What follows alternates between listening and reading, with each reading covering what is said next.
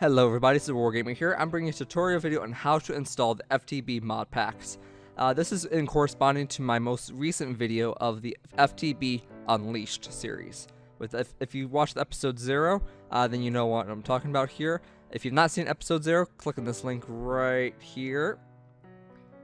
And then it'll take you straight to that video and you can see my FTB Unleashed.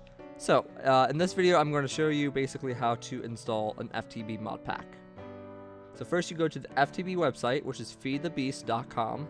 Make sure there's hyphens between feed and the beast. There'll be a link in the description below, which you can click on and take you straight to this website as well.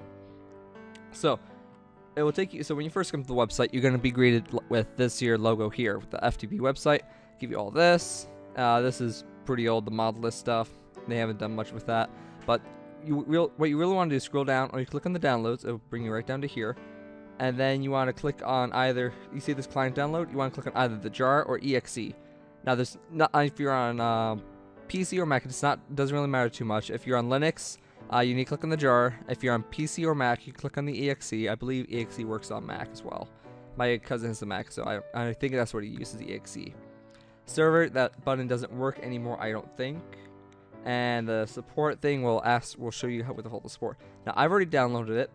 And when you download it, you're going to be greeted with this, the FTB Launcher. Now, these are all the mod packs. You notice how they're all in the same folder with the launcher. This is not, done on accident. This is done on purpose. I don't move them all here. They're actually saved in the folder or in the location of the launcher.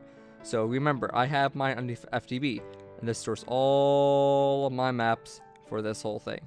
So, as you can see here, you just double click on it and then you get greeted with this. This here is the list of all the mod packs you can download for your FTB client. Before you can go on and click play or launch, you have to create yourself a profile. See, right now I have Wargamer 11 because that's my thing. This is really simple to how to create a new one. To create a new one, you can just click here, click create new profile, and you do the same thing here. Because I already have one created, I'll just show you what it is. So basically type in your username in Minecraft. If you use your email thing, put in your email for the Minecraft. If you've got Minecraft, when I got Minecraft, which was before 1.0, then you use your username, type in your password, and then you can name the profile name whatever you want it. It doesn't matter. The profile name is this thing right here.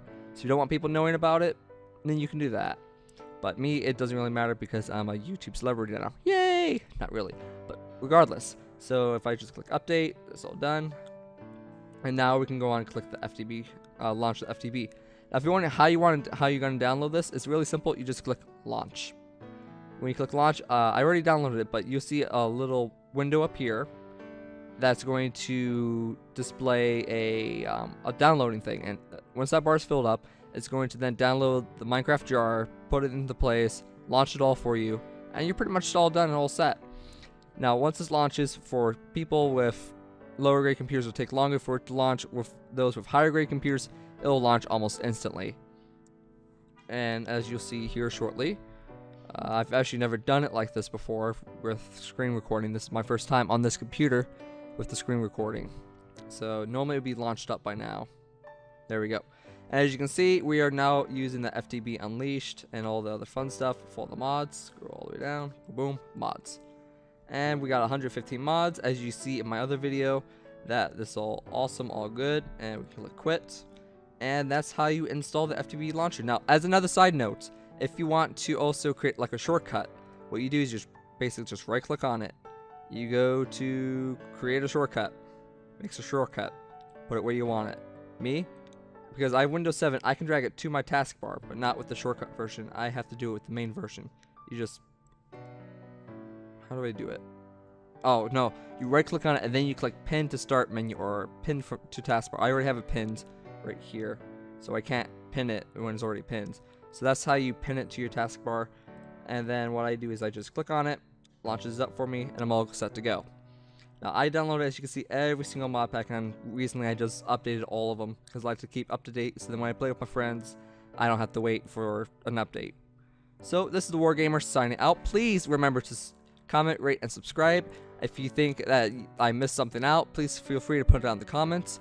If for some odd reason I messed up on something, and please point it out so I know in the future reference that I messed up, and I will correct that right away.